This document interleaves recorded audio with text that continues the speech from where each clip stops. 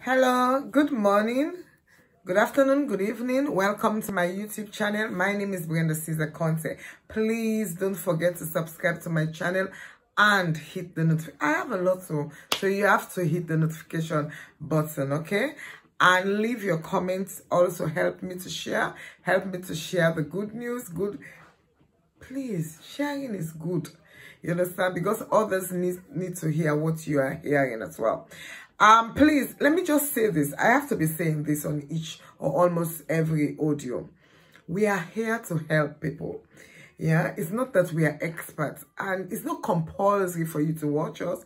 Neither is it compulsory for you to take what we are telling you. However, I would like you to watch me, because whatever I say, you will have something to get from it, even if you don't agree 100%. So please, let us stop this hate. You understand? Especially amongst our people. They will never congratulate you. They will never thank you. Most of them, because some do. I have to be honest. I have some people, yeah, each time I send my video, each time, I know what I'm saying. I don't know, some of them don't want you to call their name, but I'm going to call your name, your first name at least. There's a lady called Emilia, another lady called Justina, and another one called, oh, I will find out her name. Is it Christiana or something like that? There are other people who will, of course, send to me, thank you for sharing, things like that. But those ones, each and every video, I have to be saying you are welcome all the time. This is how some people are so grateful. Some people are so thankful, you know. But there are some, it is pulling down. They are enjoying it. They are benefiting it. But they cannot come and praise a sister. No. They cannot. They just can't do it. Anyway, thank you for watching me. You're welcome, all of you, including those who like to pull us down. You are welcome. Thank you very much, okay? Where should I start? Oh, Sierra Leoneans. Tribe. What is the meaning of tribe? Tribe is supposed to help us in Africa. Tribe is supposed to be a very good thing in Africa. You understand? Because each and every tribe is unique. Their language, their culture is unique. And in each and every tribe, you will find somebody who is good, somebody who is going to be extremely wicked, and someone who is in between. And each and every tribe, you will have somebody, you know, let me just start by, let me ask you a question. It's a rhetoric question, by the way, because you're not going to answer. That is what it means. The question I'm asking you, I come from Sierra Leone. I always talk about it. You should know by now that I come from Sierra Leone. Yesterday, I went to the supermarket and the lady was sitting down there. And she said, where are you from? I said, I'm from Sierra Leone. Where is Sierra Leone? Don't! Sierra Leone, you should know Sierra Leone by now. Brenda, I should make you know my beautiful country. It is tiny, but it is my country and I like talking about it. Where is my flag? I have the flag here. Always I am ready to promote and talk about my country. I am a proud Sierra Leonean, okay? Now, if somebody goes to my country, let me say a white man, visits my country and adopts a baby or a 1-year-old child, 2-year-old child, and bring that child to Scotland, to England, you understand? And then that child grows up with in that white family. Do you, okay, let me say that's the white man went to the Limba kingdom, the Limba clan, the tribe, and got this child back. And the child is in England, living with a white parent. Do you expect that child to know anything about the Limba culture?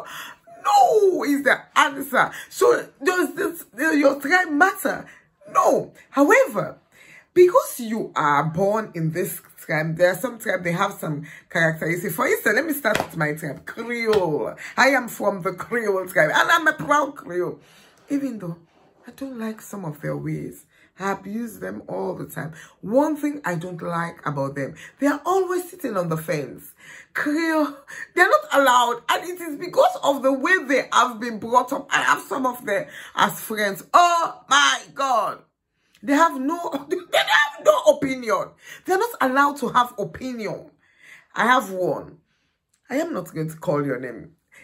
she normally calls me Auntie Brenda, like a younger sister. I love her to bits. She has no opinion. No opinion whatsoever, because she has been suppressed, you know, the harsh upbringing. So she's up to now, she's married. Her name starts with L. You know yourself. I'm going to send this video to you. Learn to start having opinion, but maybe it's too late.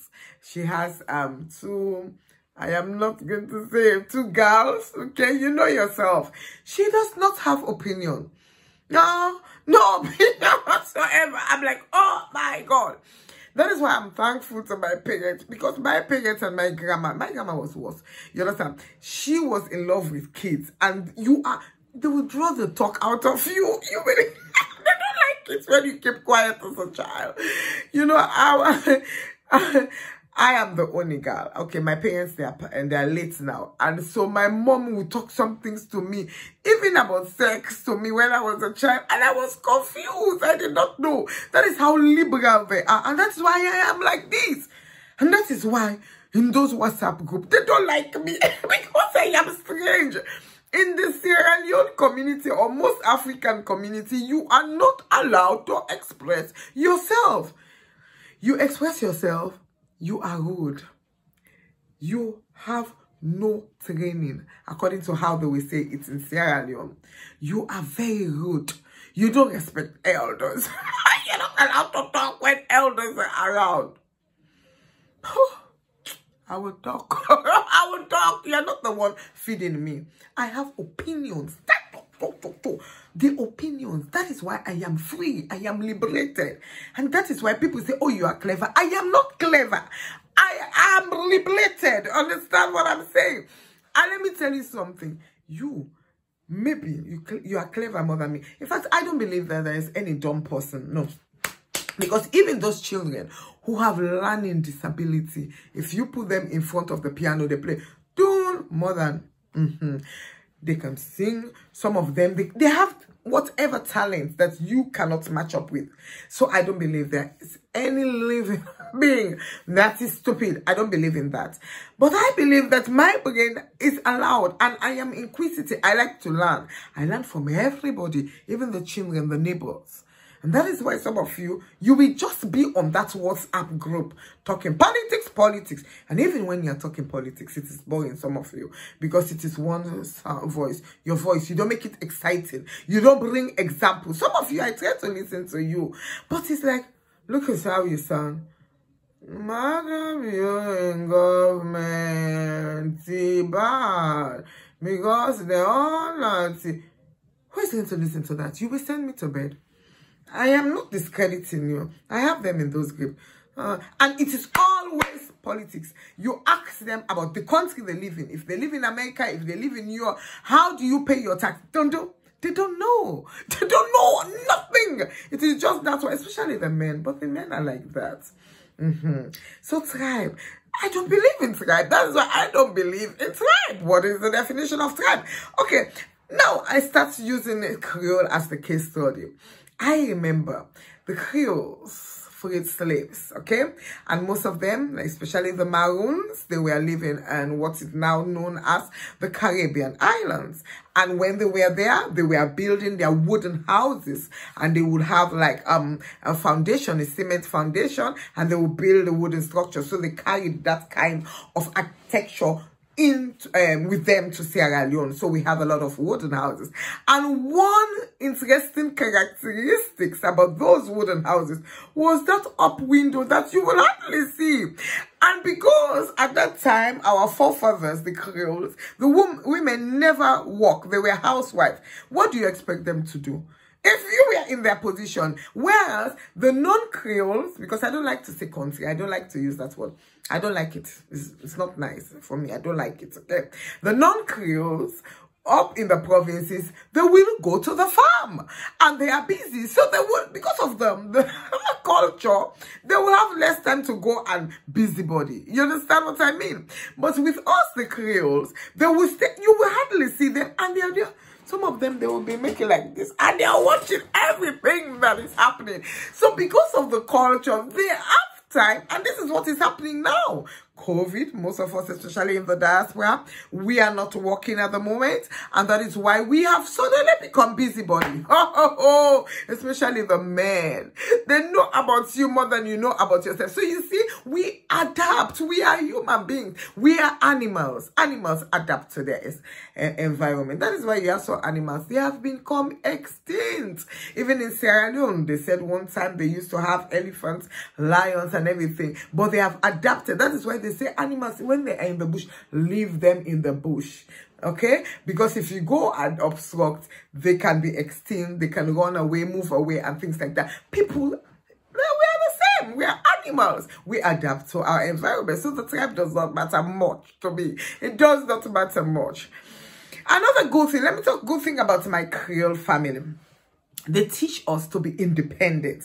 I keep saying this all the time. That is why I am shocked the way some people behave. Like I am the last in my family. But I was never brought up to beg, to ask my brothers, the older ones, uncles. We used to have uncles, bank governor as uncle.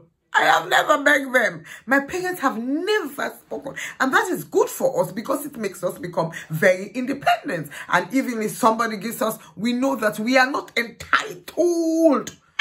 The spirit of entitlement in my country, I bind it in the mighty name of Jesus. In fact, that is the spirit that is making you people pointing to politicians. But are you blaming the politician? If that minister or happen to be a member or permanent secretary or whoever happen to be a member of your family, all your burdens on that person, all your burdens on that person. And that is why they have to dip their hand where they are not supposed to dip their hand. Because let me make a reference, and that is a fact. You understand? I'm not trying to be tribalistic here, but that is a fact. When the Creoles were in governance, did you see them stealing like that? I am talking about my forefathers' Creole, not the ones now.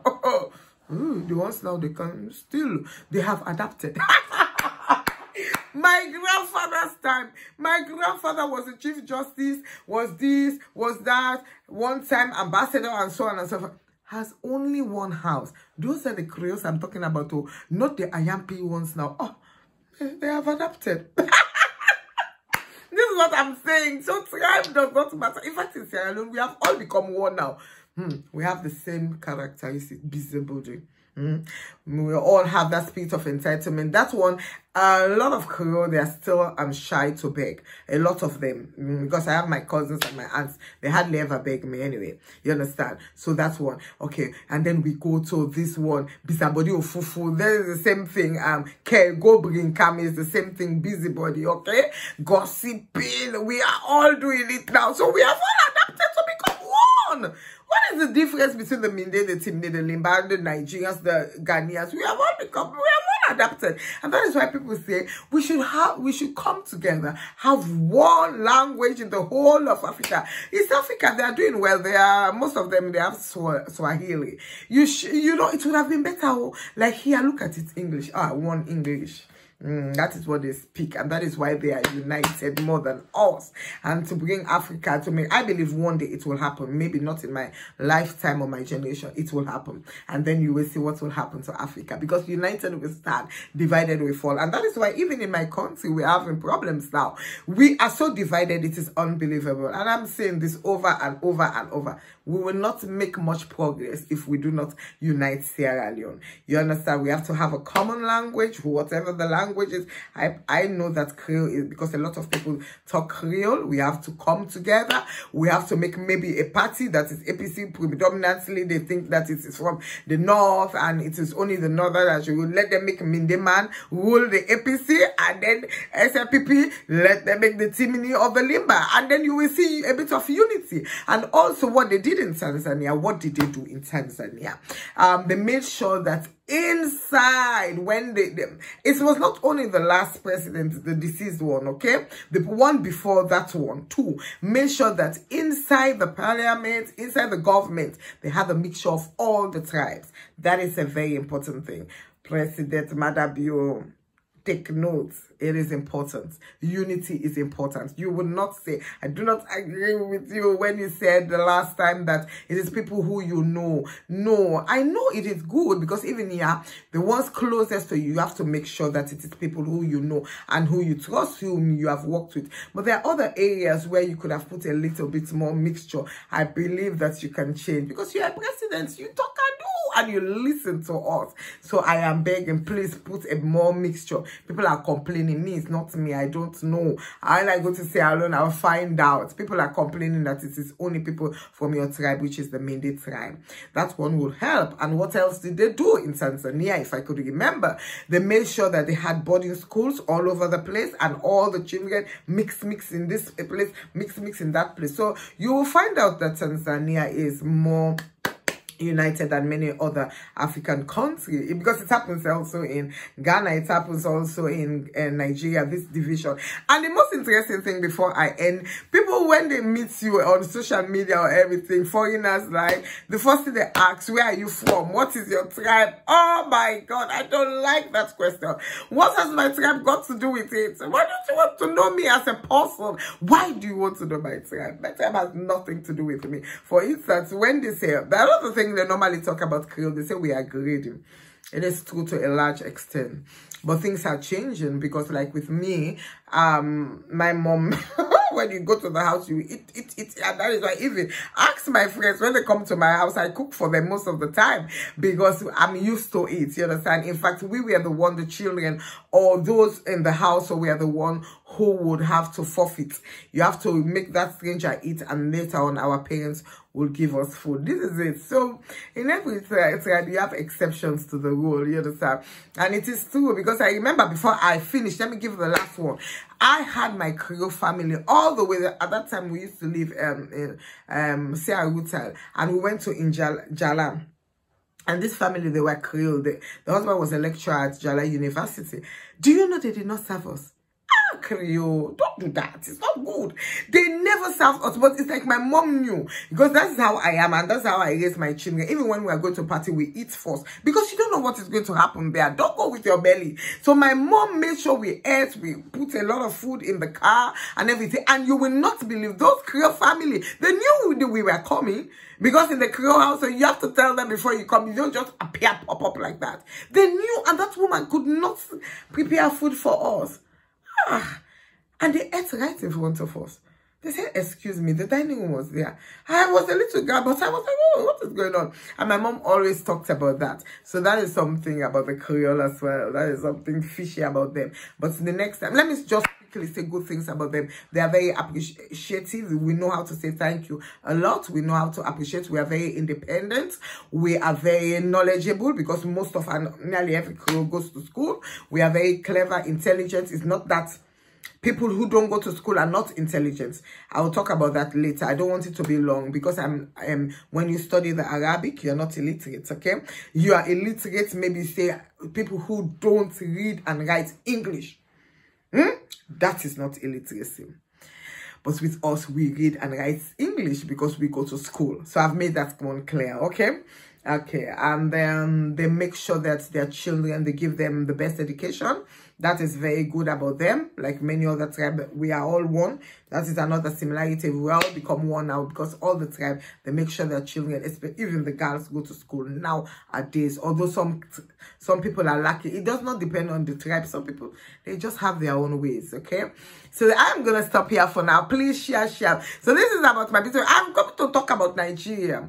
I know a lot about Nigeria, what brought the divide between the North and South. Nigerians, I am coming to talk about your history, because remember at one time we all want to know it is this Oyinbo, they came and divided us because they want to conquer. That is what they did.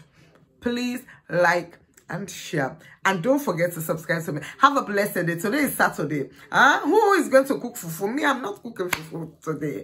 I have to go out. So have a blessed day. God bless you all. Thank you. Bye bye.